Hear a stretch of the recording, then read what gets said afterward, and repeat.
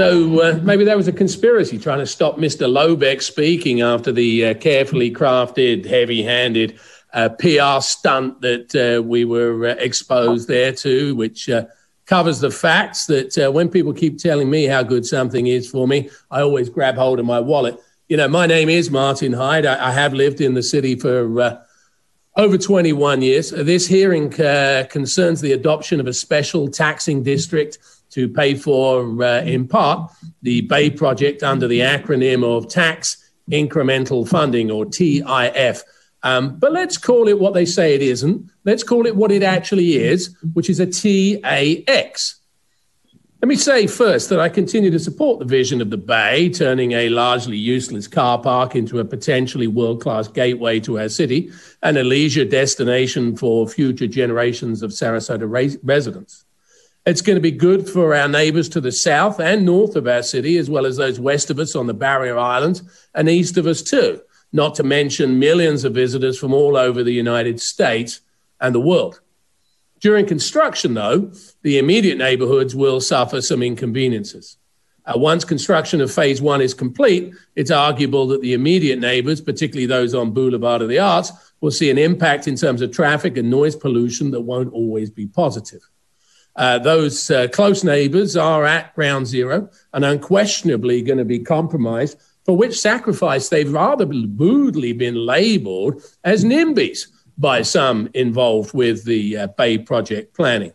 What is particularly galling for those residents is not only are they being rudely characterised by people involved in the Bay project, but they're being obligated to do much of the financial heavy lifting through the imposition of property taxes to the exclusion of most of the rest of the city and all of the county to the south. If you look at the shaded map of the proposed TIF, it looks like a 6-year-old's drawing of an animal's head with its mouth open. I've seen some gerrymandering in my time, and I'd love to know why some streets are included and why some aren't, as well as why it runs as far east as Orange in a narrow sliver, but only to Lemon or Central in others. Perhaps Commissioner Shaw will be able to explain to residents of District 1 why some will be paying while others less than 100 yards further away won't. Perhaps Commissioner Alpert will be able to explain to the hundreds of taxpayers at Condo on the Bay why they should pay for a park, which many are concerned about its impact on their lives, while people at the Ritz condos won't pay a nickel.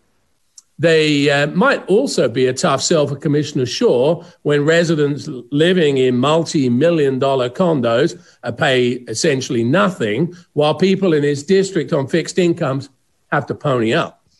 To my mind, we've got several problems here. The first is it can't be considered fair to tax some people who live further away from the new facilities than those that actually live closer. The second is the length of time this project is scheduled to take, which in my opinion is way too long for many of us to see to its fruition. The third is that the plans for finance were made pre-COVID, and I'd respectfully suggest that's changed pretty much everything financially for our city for years to come. This is still doable, but it needs to be more equitably planned in terms of who pays what. The county presently gets close to 80% of the taxes that city residents pay, and the city produces a substantially higher dollar sum per capita than the rest of the county due to more commercial property and generally higher property values. The same applies to bed taxes and sales taxes, which are generated disproportionately in the city versus the county. We have the traffic, and to a large extent, we're home to many of the things that attract people here, which means we need to get more from the county than we are under this deal. 3 of you have less than 15 days left in your terms, which you already extended by 18 months. So frankly, you don't have the moral mandate to impose these outrageously unjust taxes until at least after November the 3rd. Any yes vote tonight by any commissioner will be seen as a tax increase on a minority of residents, whatever you want to call it, particularly those in District 1 and 2. Remember, famously, H.W. Bush, read my lips, no new taxes. And that cost him his re-election. To Commissioners Alpert and Shaw, I'd change that if you vote to increase taxes on your constituents tonight to read my lips, no new term.